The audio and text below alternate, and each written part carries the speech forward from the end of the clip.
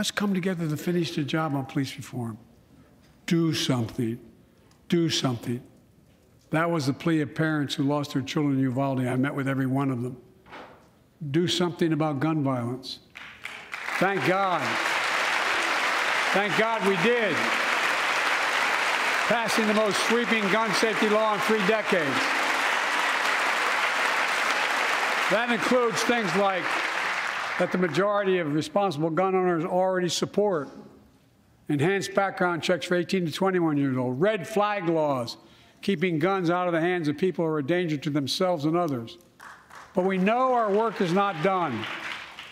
Joining us tonight is Brandon Tsay, a 26-year-old hero.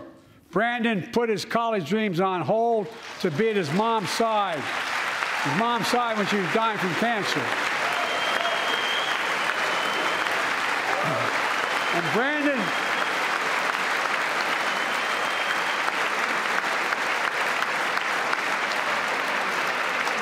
now works at the dance studio started by his grandparents.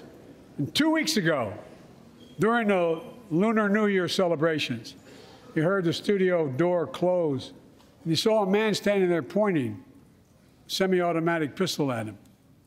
He thought he was going to die, but he thought about the people inside.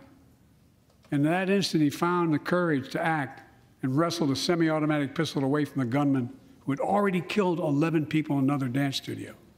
11. He saved lives. It's time we do the same. Ban assault weapons now. Ban them now. Once and for all.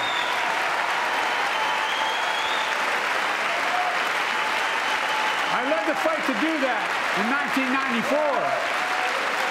And in 10 years, that ban was law and mass shootings went down. After we let it expire in the Republican administration, mass shootings tripled. Let's finish the job and ban these assault weapons.